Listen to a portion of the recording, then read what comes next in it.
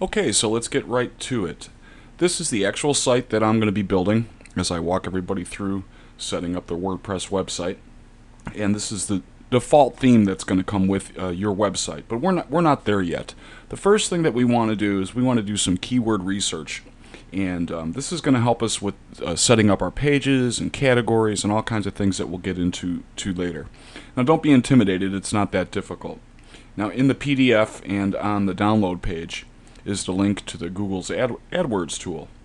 And in my case, since my website is about drywall, I'm going to type in drywall.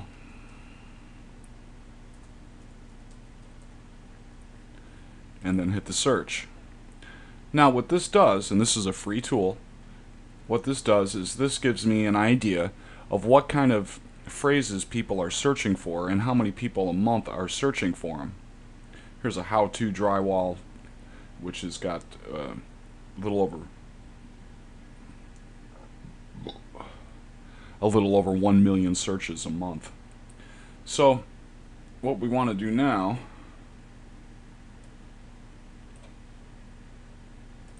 is open up a notepad, and I got dual screens, so I'm going to put it over here, and we're going to want to pick some of these out and put them in our pocket for later. Drywall contractor, 14,000.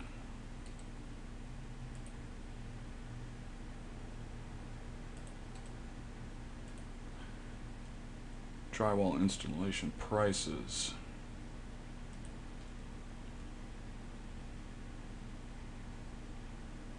How to install. I don't have a, this is not a how-to site, so I want to avoid those types of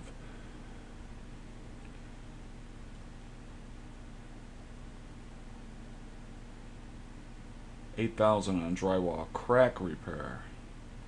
That's an odd one. So what you want to do is you want to go through and pick out some good keywords.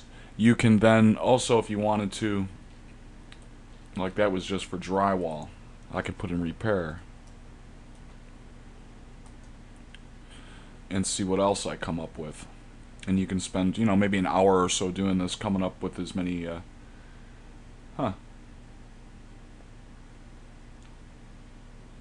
drywall paper repair,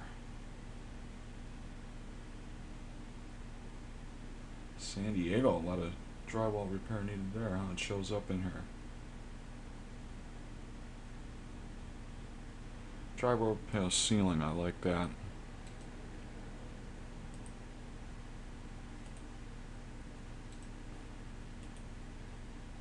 Then you also might want to copy. You can also save these and download it as a file, the ones that you pick out, the search volume, so you can remember, and put that in your notepad, or if you choose to download it. Drywall repair tips. Ah, there's a good one. For a 4-word keyword phrase that gets a little over 1,000 searches a month. Now that's on a global scale, and over here it's got the local. So if you're running a local business, it gives you kind of an idea. None of the tools that you use online are exactly correct. It gives you an idea, a ballpark. And what we're going to want to do with these keywords that you come up with, and you can change them around a little bit. You don't have to be dogmatic about it. But we're going to name our pages and our categories and other things, and then also sprinkle these keyword phrases that people are searching for in our text throughout our site. So that's some basics on how you do keyword research. This is the free tool. I'm going to show you another one. Let's go to our Google search. Word Tracker.